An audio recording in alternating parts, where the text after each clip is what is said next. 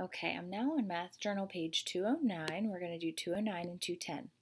If you don't have these pages, you can print them out or you can just write them on a piece of paper. Remember, if I'm going too fast for you, pause the video, or if you'd like to try and do the problems on your own, you can pause the video, then check your work. The directions say, for each number story, draw a picture, write a number model with a letter for the unknown, use a division algorithm to solve the problem, decide what to do about the remainder, record the answer, and write a number model with the answer.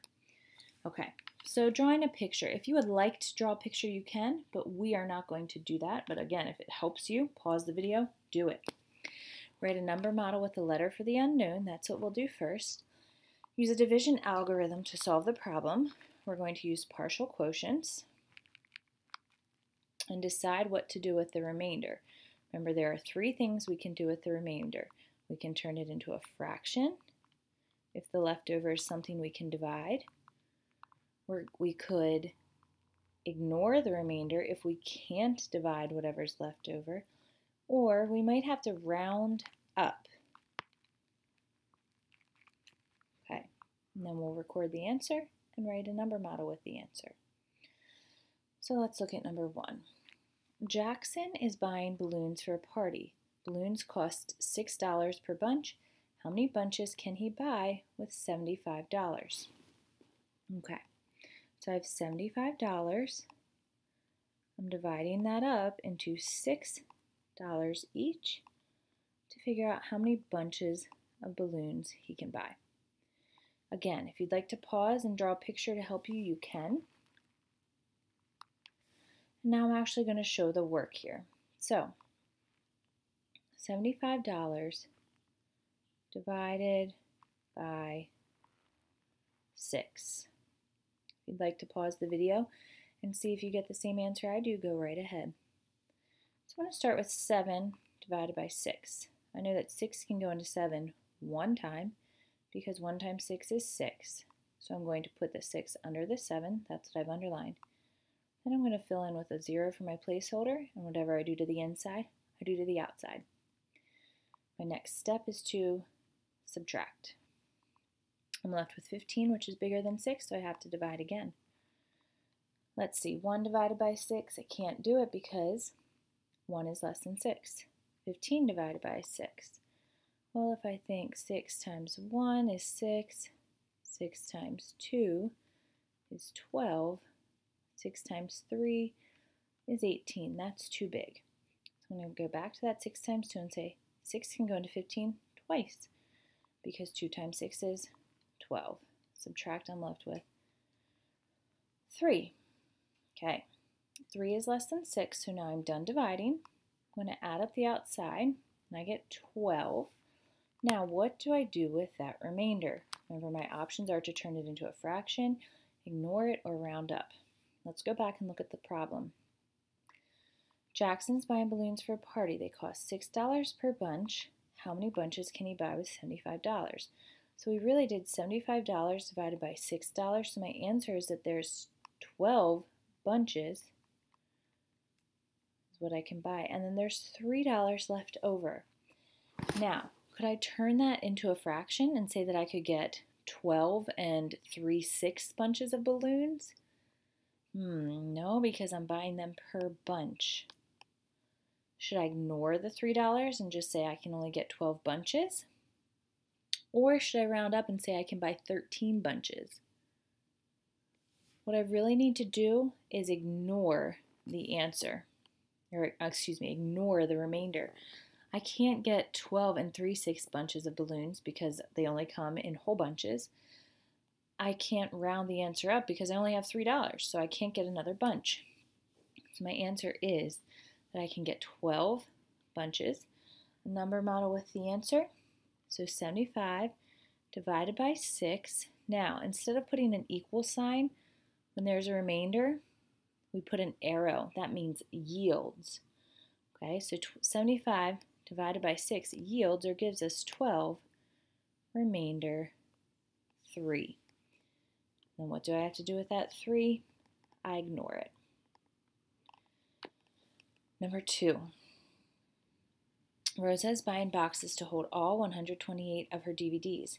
Each box holds 5 DVDs. How many boxes are needed to store all of her DVDs? So my number model, 128 DVDs divided by 5 per box, will tell me how many boxes I need. Again, draw a picture if you'd like to, or you can just skip that part, and show the work. So 128 divided up into groups of 5. And let's start the division. So 1 divided by 5, I can't do it. 12 divided by 5, let's see. 5 times 1 is 5. 5 times 2 is 10. 5 times 3 is 15. Too big. So that means 12 divided by 5 is 2, because 2 times 5 is 10, right underneath the underlined 12. 0 on the inside, 0 on the outside. Subtract, I'm left with 8 and 2.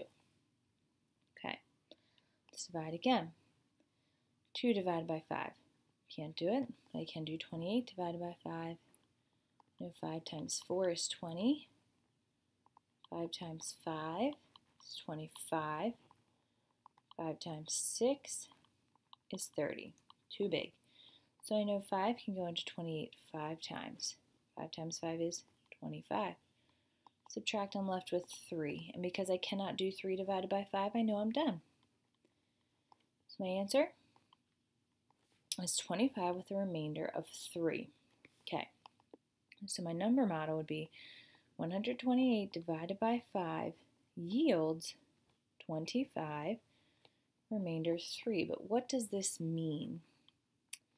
So I started with 128 DVDs, and I'm putting them into boxes of 5 DVDs in each box. So this tells me that I need 25 boxes, but I have 3 DVDs left over.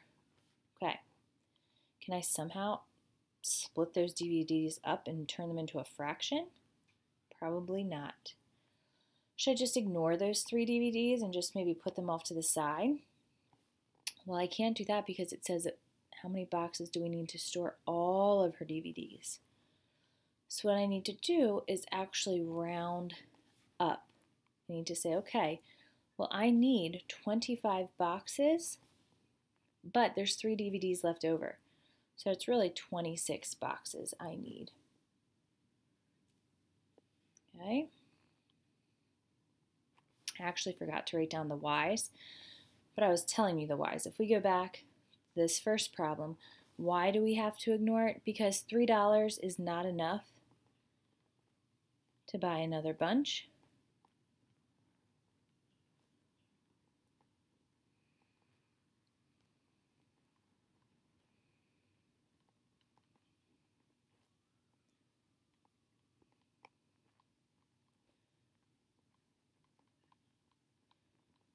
And for this next one, why did we have to round the answer up? An additional box was needed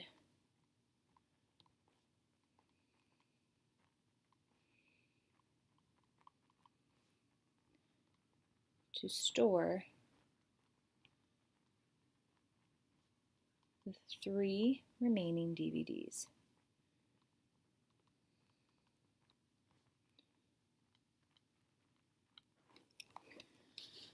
Okay, let's take a look at page 210. Latifa won 188 granola bars in a raffle. She decided to share them equally with her 7 classmates and herself. How many granola bars did each person receive? Okay, think about what this number model should be. Write it down for yourself. Then check to see if it matches mine. 188 granola bars divided by, it says Latifa wants to share them between her 7 classmates and herself. That means 8 people. How many granola bars will they each get? 188 divided by 8. Again, you can do the division. Pause the video and then check your work.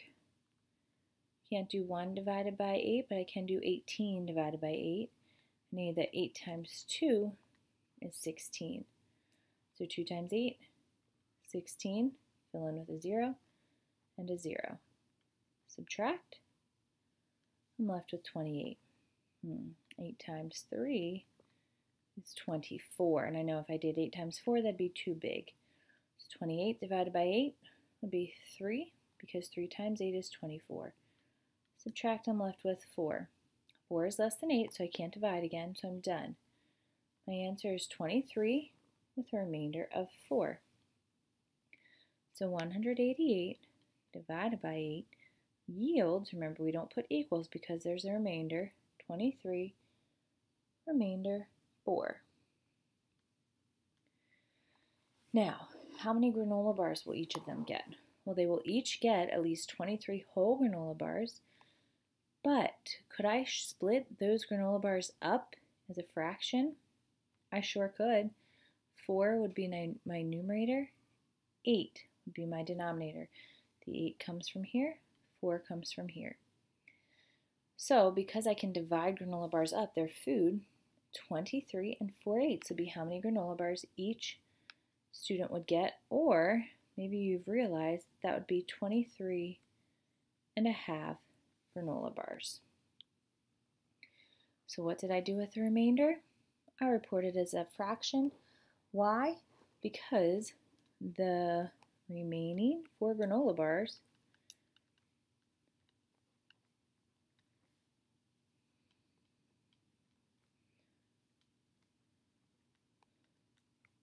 can be cut into pieces and shared.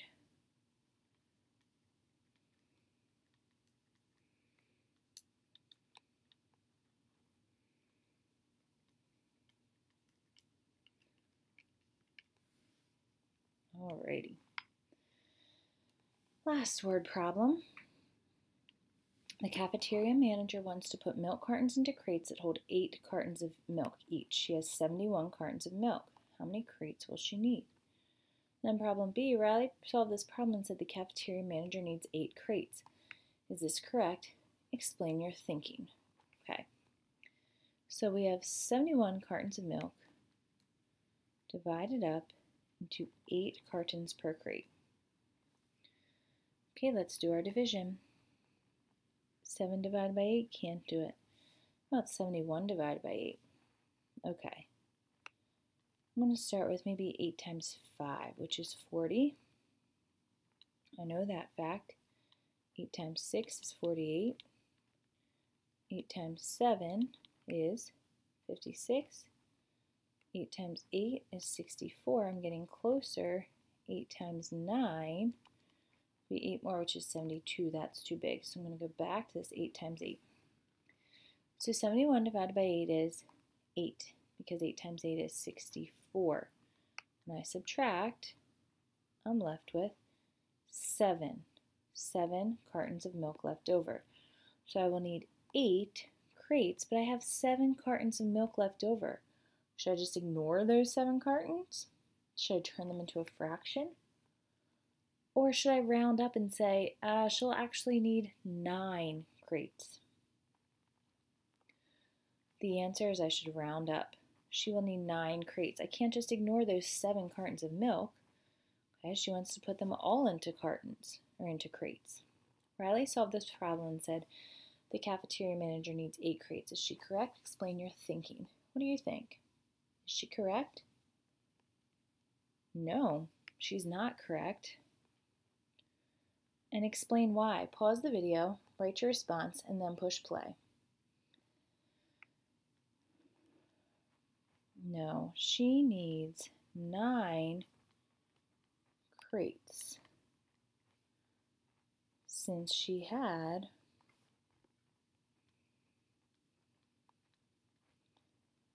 7 remaining that couldn't be ignored.